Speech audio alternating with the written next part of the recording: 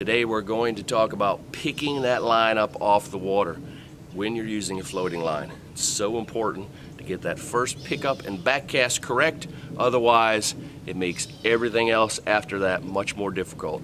So when we're making pickups with floating lines, there are two completely different results you usually see. Either a cast that snatches it up off the water, and you see I have absolutely no loop going back at all.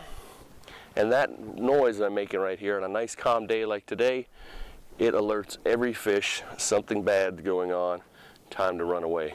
And you can actually see fish taking off from all this spray and noise as I rip that line up off the water. But if I do a slow motion shot here,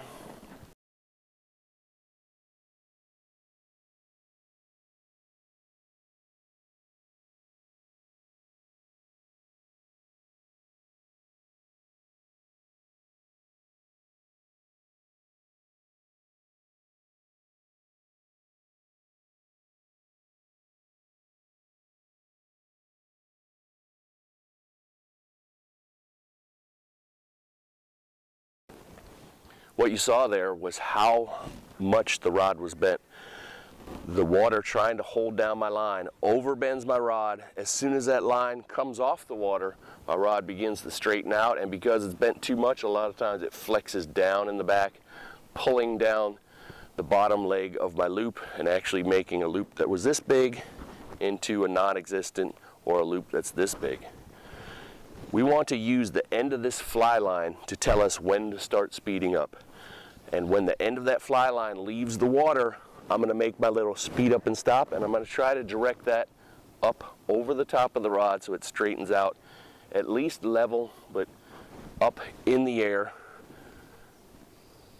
Up, up, up, up, flip it up over the top, out over the top, back down. I want to come up over the top of that rod. So I'm using the end of this colored fly line, not the leader, not the fly. As soon as that fly line itself breaks the surface right now. Now, if we come up too slow, if I come up this slow, I'm never going to be able to get, the line is still on the water, and I'm never going to get it off. If I speed it up just a little more, it starts pulling it in, it starts pulling it in. Now it came off, I look where my rod is, I'm already behind my head. I don't want to be way back here. By the time the line comes off the water, I have nowhere left to go to make my speed up.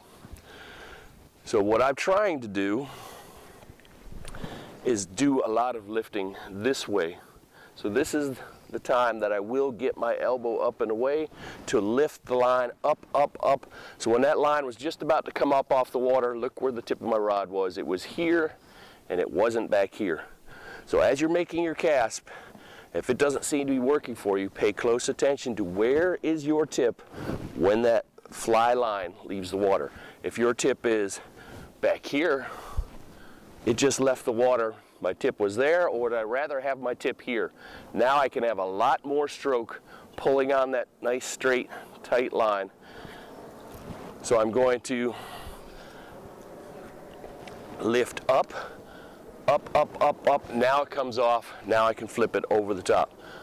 Up, up, up, up. Now it comes off. I can drop my elbow back down. I can make my false cast down here. If I want my back cast to go up, I don't need to raise my hand up higher. It only goes the direction that tip was traveling when it stopped. So if I make my back cast and it's going down into the ground, the first thing I need to look at is right here. Do I have this big gap between the butt and my forearm?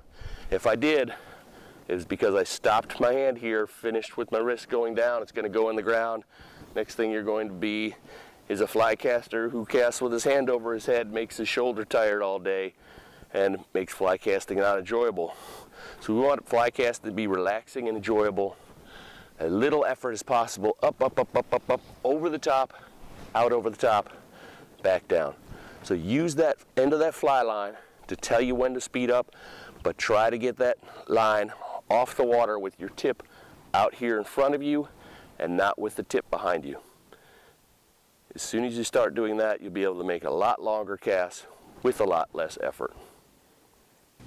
Once again, thanks for tuning in. Hope you enjoyed this video. Please become a subscriber to this channel. If you are here in the general Orlando, Central Florida area, you can come and see me for a one-on-one personal fly casting tune-up, or we can start from a very beginner and we'll show you how to get going in fly casting.